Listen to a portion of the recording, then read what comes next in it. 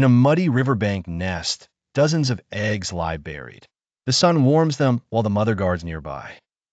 After about 80 to 90 days, the eggs crack. Tiny crocodiles call from inside their shells. The mother gently carries hatchlings in her mouth to the water, protecting them from birds and lizards. The young crocodiles are only 20 to 30 centimeters long, but already fierce, snapping at insects and small fish. They stay close to their mother for protection. Most won't survive their first year. Many are hunted. The survivors grow quickly, shedding their skin as they lengthen. They are reptiles, cold-blooded and dependent on the sun. On cool mornings, young crocs bask on the shore, warming their bodies for hunting.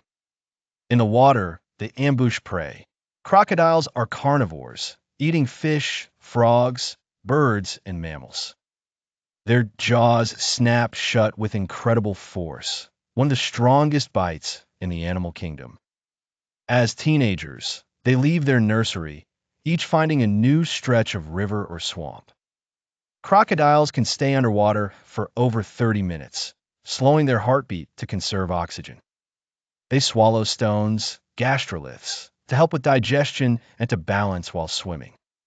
A young adult croc grows larger each year. Some species, like the saltwater crocodile, can exceed 6 meters.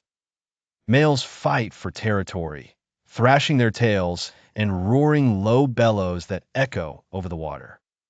When ready, a male courts a female with water displays and deep rumbling calls. She lays 20 to 80 eggs in a nest of vegetation or sand. The cycle begins again.